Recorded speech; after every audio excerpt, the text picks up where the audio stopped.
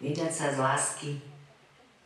Každá o tom snívala, ale to sa pošťastilo málo ktorej. O budúcom väčšinou rozhodli rodičia.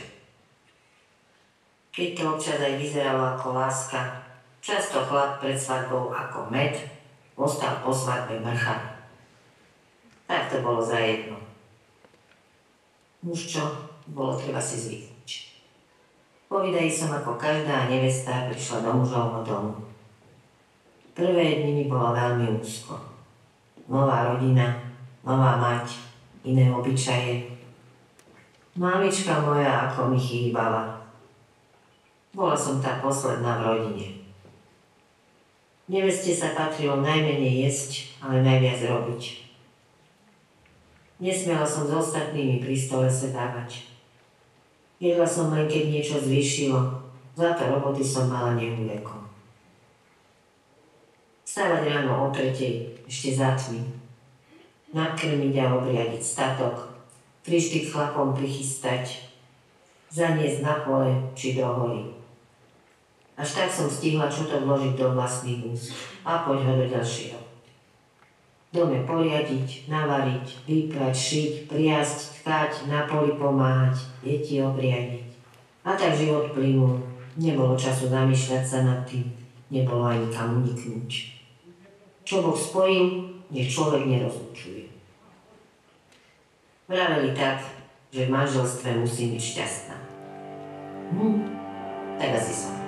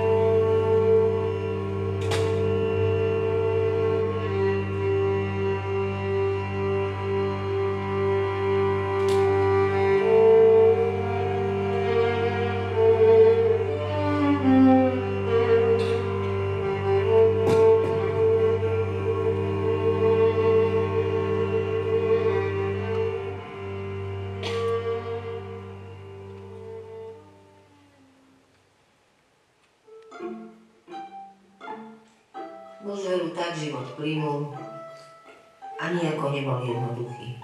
Človek musel mať tuhý korienok, aby ho zvládol.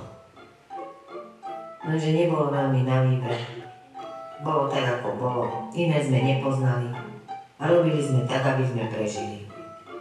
Ale o čo ťažšie sa žilo, o to dlhšie boli ľudia spätí. Hlavne my ženy sme si vedeli vzájomne pomáhať. Bolo jedno, či ste z horného konca alebo z dolného konca, taký alebo onaký. Žena sa ľahko vcíti do nešťastia druhého.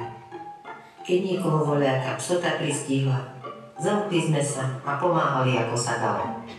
Keď Hane Ondrejcek narukoval muž na vojnu, pomáhali sme jej mužskú robotu zastať.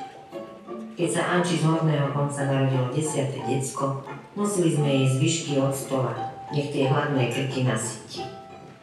Mladší muž nešiel ďaleko po ranu, ale keď jej raz po takom mlieko odišlo, malého Janka jej suseda odkojila. A aj tej jazyčnici Zuze Vážanovej sme pomáhali, keď jej muža zmrzačilo v hore. Nieraz kus masla, mlieka či masti doniesli. O vlastnú úrodu sme sa delili s potrebnými a nesťažovali sme si. Veď človek nikdy nevie, kedy sám ostane odkázaný na pomoc druhých. Ale nech bolo akokoľvek ťažko, boli aj príjemné, veselé chvíle. Aj sme si zaspievali, aj zatancovali a vtedy akoby tá ťarcha na chvíľu z nás opadla. Nás len tak niečo nezlomí.